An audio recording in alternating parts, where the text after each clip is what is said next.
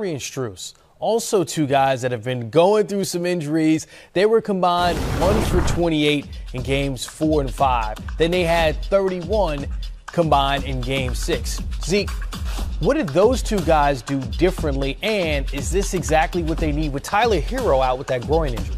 They made big, timely shots at the right time. But more importantly, they kept their confidence. And they're, these are big momentum shots. Boston was, in the process of, getting back into the game, taking control of the game. Strus made a couple of shots, then Lowry made a couple of shots. But, where the shot-making ability comes from and the confidence comes from is, hey, they put in the work. They practice. So they believe in their practice habits. They believe in their skills. So the 1 for 28 combined doesn't bother two guys like that who have put in the work practicing.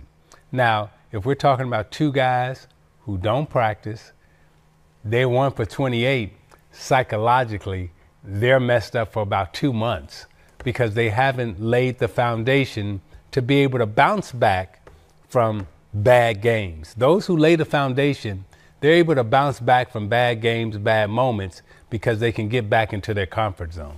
We understand the fact that Jaylen Brown puts in that work. Mm-hmm. He missed those 2 free throws late in the fourth quarter.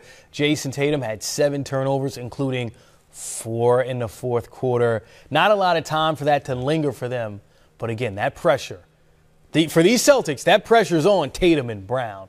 For them, yesterday, today, going into Game 7, how do they let that go and get ready for this game that could end their season? When you're trying to win a championship, pressure comes with what we do. And, Jaylen Brown will bounce back, just like Tatum will bounce back. And when you look at, the 2 missed free throws, you look at the 4 turnovers by Tatum, the thing that we know is those things are correctable, right? Even though they happen in crucial times and crucial moments of the game, these two are capable of bouncing back, and they will bounce back.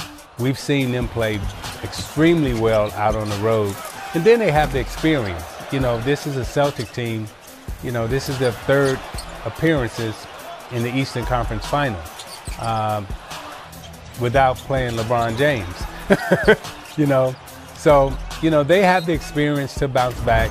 This is a time where they can break through. We'll have to wait and see if they do. But I have no doubt in my mind that Tatum and Brown will play better the next game than they did the last. Yeah, and for Marcus Smart and Jaylen Brown, that's 4 Eastern Conference Finals for them. I mean, this has been an incredible run for They've been knocking on the door group for a while, so they got experience. Does that, put itself in the back of their minds as a team? Like, you're trying to get over that hump. You got a Game 7. And in this series, the road team has been winning. So, home court advantage doesn't seem to matter that much. But for Jaylen Brown and Jayson Tatum, do you think at all they're thinking, man, we've never been to the finals. We're right here. This is our turn. We're no longer, behind Kyrie Irving or, the rookies on this team. This is our team. This is a Game 7 for us to get there, just like in the Bucks series. Hey, I can only go back to my mindset when we were trying to beat Boston, trying to break through. And we finally got to the point where it was like, you know what? It's time for us to win. And my mindset was, I'm getting ready to beat the out of you. And that's how Boston have to go into Miami.